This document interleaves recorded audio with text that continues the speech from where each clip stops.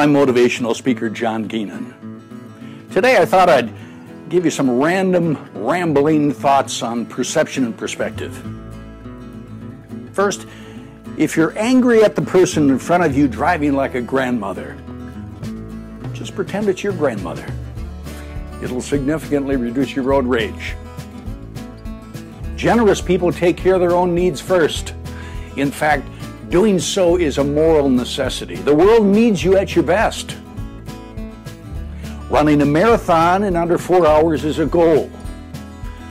But exercising daily, now that's the system.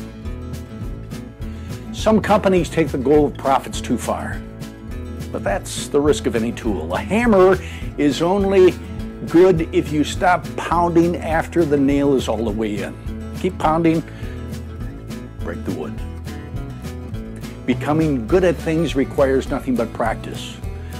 Once you become good at a few unimportant things, the habit of success stays with you on the more important quests. Keep it up. This is great for those of you with children. Always give your kid a choice that makes them think that they're in control.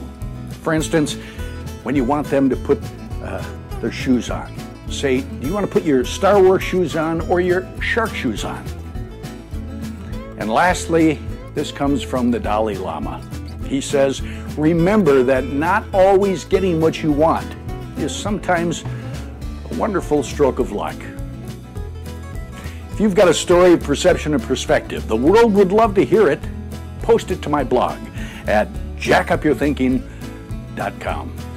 Thanks for watching, and remember, our perception is just a matter of perspective. Change your thinking and change your life forever.